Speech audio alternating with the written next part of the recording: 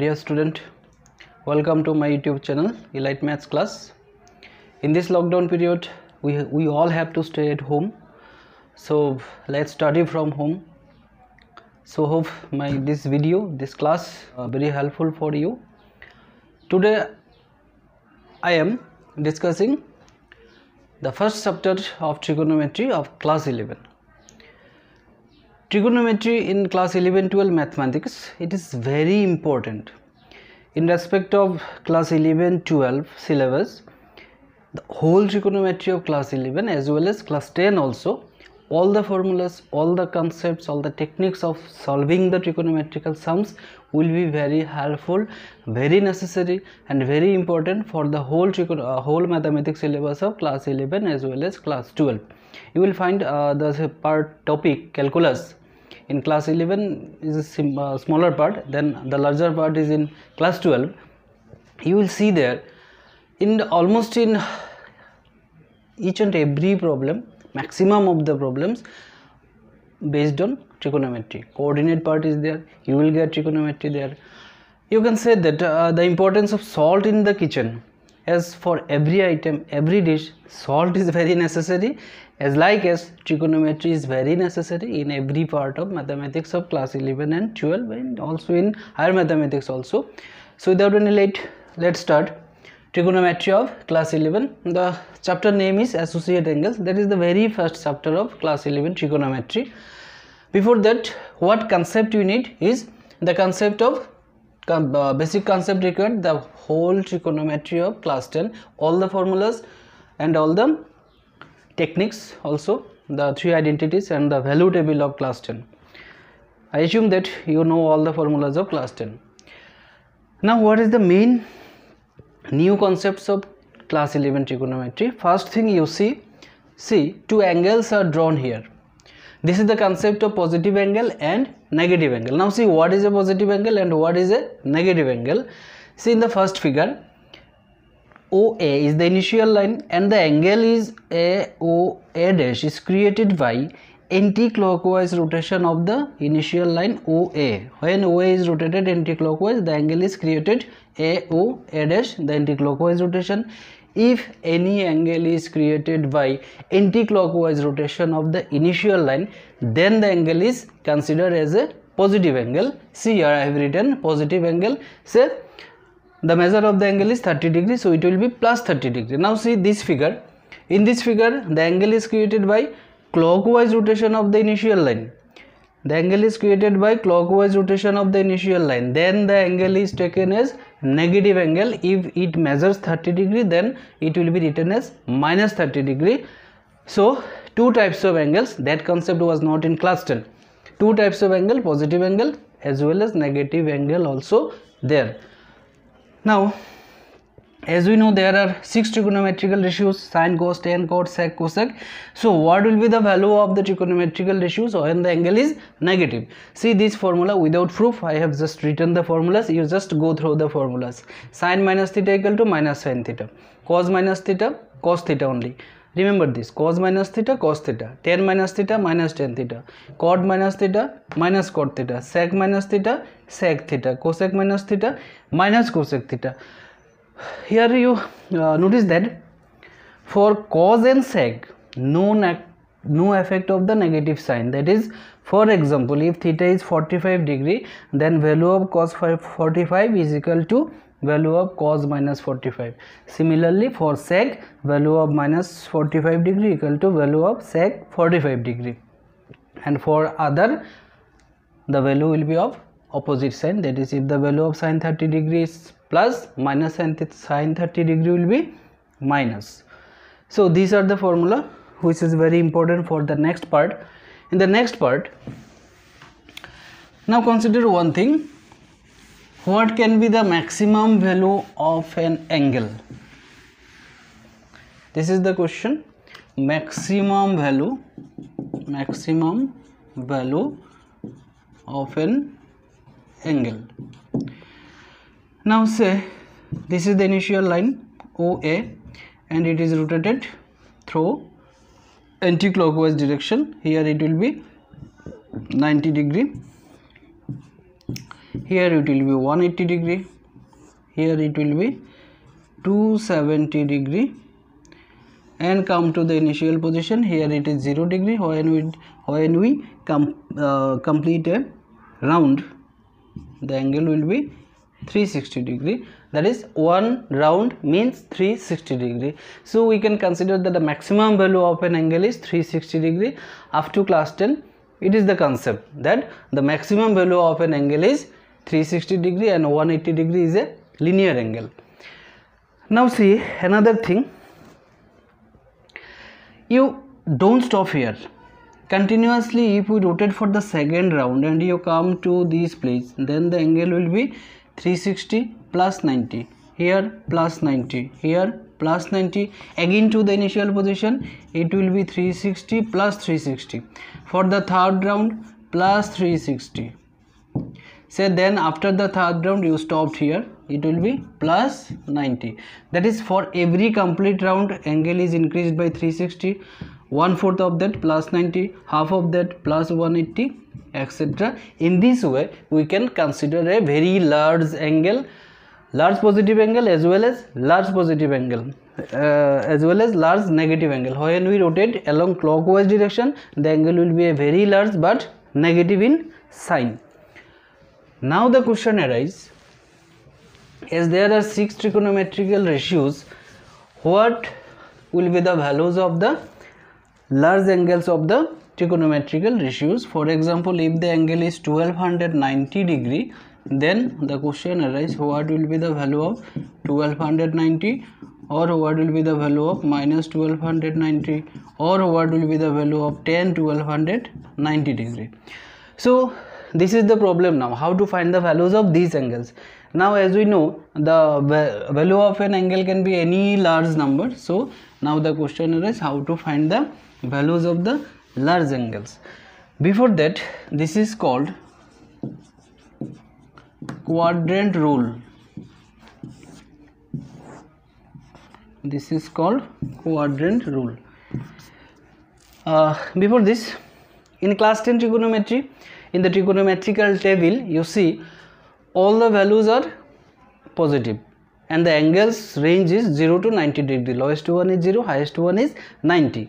That means in class 10 syllabus we are in a limit. The limit is 0 to 90 degree. All the values are between 0 to 90 degree, but here we see that the value of an angle can be more than 360 degree also. So here we find some of the trigonometrical ratios are negative also. Value of the trigonometrical ratios can be negative for all, as sine, cos, tan, cot, sec, cosec. For all the values may be negative also. Here also, without proof, I am giving just the formula. 0 to 90 degree, this is 90 degree, this is 0 degree, 180, this is 270. In the initial position again the angle is 360 degree. Now see another thing here. After the first round is complete and for the next consecutive rounds, those rounds will be overlapping with the first round. So for the rule of sine, or for the quadrant rule, we consider only one complete round which is divided into 4 right angles, 90, 90, 90, 90. Each angle is a 90 degree. In the first quadrant, this is called first quadrant, and this one is called second quadrant, this is called third quadrant, this is fourth quadrant. The name of the quadrant is according to the coordinate geometry. In the coordinate geometry also we divide the whole xy plane into 4 parts, first, second, third, fourth quadrant. And see the rule, the name of the numbering of the quadrant is according to the anti-clockwise rotation, first, second, third, fourth. Now you remember one thing here, in the first quadrant all positive, all means sine, cos, tan, cot, sec, cosec, all the trigonometrical ratios are positive in the first quadrant. That is, when the angle lies between 0 to 90 degree, all the values are positive. In the second quadrant, sine and cosec. Why cosec? Because cosec is reciprocal of sine, they are positive in the second quadrant. In the third quadrant, 10 and reciprocal of 10, they are positive in the third quadrant, and in the fourth quadrant, cos is positive and reciprocal of cos, that is sec, is positive in the fourth quadrant. So what about the other four trigonometrical ratios in the second quadrant? All the other four trigonometrical ratios in the second quadrant are negative. Same thing in the third, same thing in the fourth. All the remaining ratios are negative in the third and fourth quadrant and second quadrant also, and all are positive in the first quadrant. You have to memorize this. This is very important first concept, very important concept. You have to memorize this. In short, you can memorize like this: STC 1 2 3 4, first quadrant, second, third, fourth. That is in the first quadrant all positive, second quadrant sine positive, sine means cosec also positive, third tan positive, tan means cot also positive. In the fourth quadrant, cos means sec also positive. Okay, so quadrant rule is clear. Next part is how to find the value of a large angle. How to find the value of a large angle. Say it is 11,000 degree, say it is 1000 degree, say it is 1200 degree. Then how to find the value? Say for that you see the rule. Say the given angle is alpha. So first thing, alpha must be expressed, should be expressed in the form n into 90 degree plus minus theta, where theta is an acute angle. So how to express this one?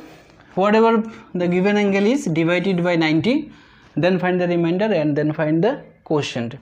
Then here two cases may arise. The number of divisions by 90, it may be even, it may be odd. Then rule 1,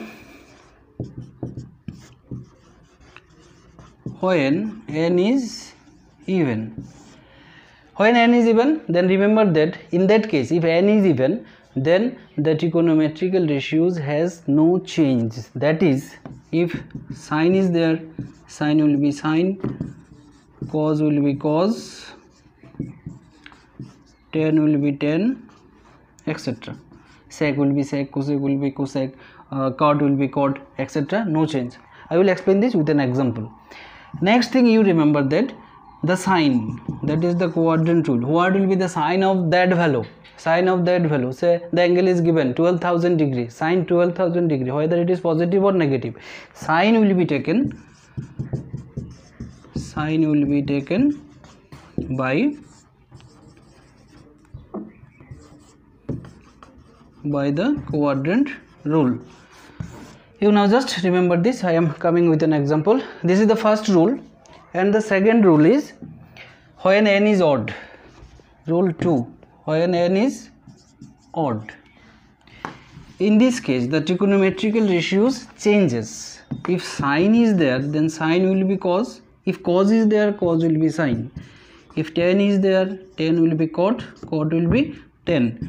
And if sec is there, sec will be cosec and cosec will be tan. And the same thing, the total, that is the final sign, it is positive or negative, will be taken according to the quadrant rule. So the rule is clear.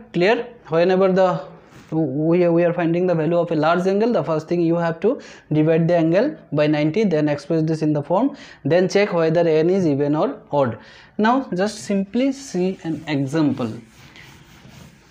Say we want to find the value of, say this is the question, find the value of sine of minus 1290 degree. What is the value of sine minus 1290 degree? Now see, the first we have given some formulas. Sine minus theta equal to minus sin theta. So the first thing we have to do is sine minus theta. What is the formula of? It is minus sin theta, 1290 degree. What is the reason? Since minus sine minus theta equal to minus sin theta. Okay.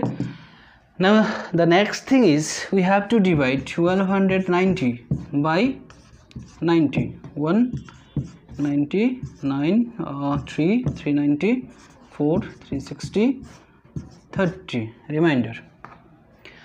So in this form, alpha equal to n into plus minus 90 degree, n is what? 14. 14 into 90 plus 30 degree. This is the expression of 1290 degree. First do the work of this negative sign. If there is a negative sign, apply this formula, which one is applicable. Now see, what is n here? 14. N is even. Remember the formula, when n is even, then no change of trigonometrical ratios, that is, this is minus sign is there, no change of sign will be sign, so write sign. Then you have to write the angle here, whatever the angle it is, alpha. If it is 30, then write 30. Whatever the angle here, you just write that angle. Now the important thing is the second sign will be taken according to the quadrant rule. Now how to find the sign? This is the quadrant, fourth quadrant, 1, 2, 3, 4. This is the initial position. See here, 14 into 90 plus 30. You start from here, from the initial position. 1 into 90. Oh, here the angle is 180. That is 2 into 90, 3 into 90, 4 into 90. That means one complete round means it is 4 into 90. Another round complete. 4 plus 4, 8 into 90. Another third round complete. 8 plus 4, 12. Here we have only 14. That is fourth round. No need. 12, then start from here, another 90, 13, another 90, 14, 14 into 90 plus 30 degrees, say it is here. That is the whole angle, 1290 degree. This angle by this process lies in the third quadrant, and in the third quadrant sign is negative, so another negative sign will be there. Hope this process is clear. Minus minus plus, value of sine 30 degrees is half. This is the answer. So the value of sine minus 1290 degree is half. Hope these rules and the techniques are clear. First thing, the first concept is positive angle, negative angle. Second is the quadrant rule. Third is how to find the value of a large angle. This is the process. You watch this 2 or 3 times, then all the process will be clear, all the rules will be clear to you. Hope this video was helpful for you. If this concept or this class was helpful for you, please like and share my video, and don't forget to subscribe my channel and press the bell icon to get notifications of my further videos. Thank you very much.